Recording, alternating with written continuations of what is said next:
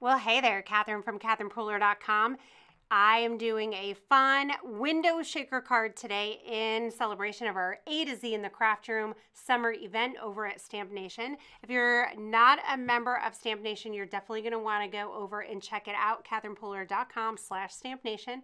Our members get access to early ordering, exclusive products, they get online classes, and events like this A to Z in the Craft Room. So all summer long, we have been going through the alphabet and celebrating fun techniques and products with our creative team and other friends in the industry.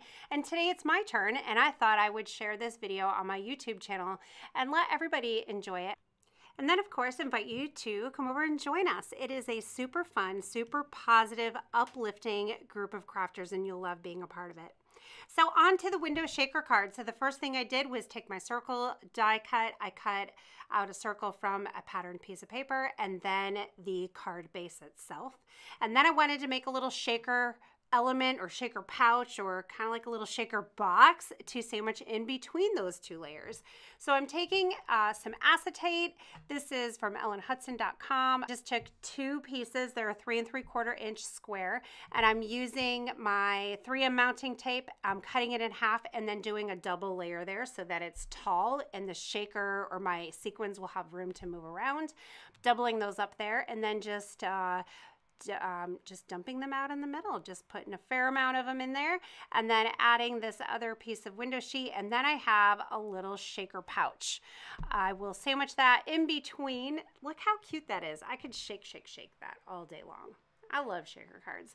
So I'm going to stamp my greeting on the inside of the card. I just had a scrap piece of paper sitting there. I always like to kind of test out my stamping before I go straight onto the project. So I just tested that out with Be Mine and it looked great. And then a little mint to be for life is better in flip-flops.